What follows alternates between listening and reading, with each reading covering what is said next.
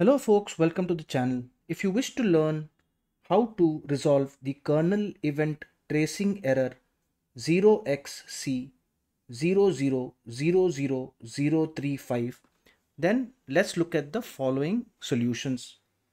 So the first one would be is to update Windows. So we right click on the start bar, look for settings and click on Windows Update. Run check for updates. And while you're doing that, at the same time, look for advanced options, optional updates, and if there are any optional updates, then you need to click on the update button. Now the second solution would be, if this doesn't work, if the first option didn't work, is to run an SFC scan. So we look for command prompt in the search bar, right click on command prompt, elevate it as run as administrator, yes, and we type the command sfc space slash SCANNOW. So press enter and this will run the scan and clear the error. Now if this too doesn't work, then this could be an issue due to malware or viruses. So we need to run a malware scan.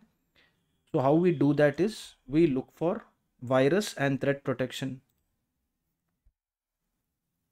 Now if you're using a third-party malware or virus software, then it will show you here that you're using a third party, and then you need to use the third party software to check for malware and viruses. But if you're using the default stock malware and virus software for Windows, that which I'm using here, so what you do is you go to scan options, full scan, and you press scan now. It should scan and clear the issue. And the last option, if all of these options don't work, is you need to use another software. If you're using a particular software and this error shows, then you have no other option but to use a parallel software.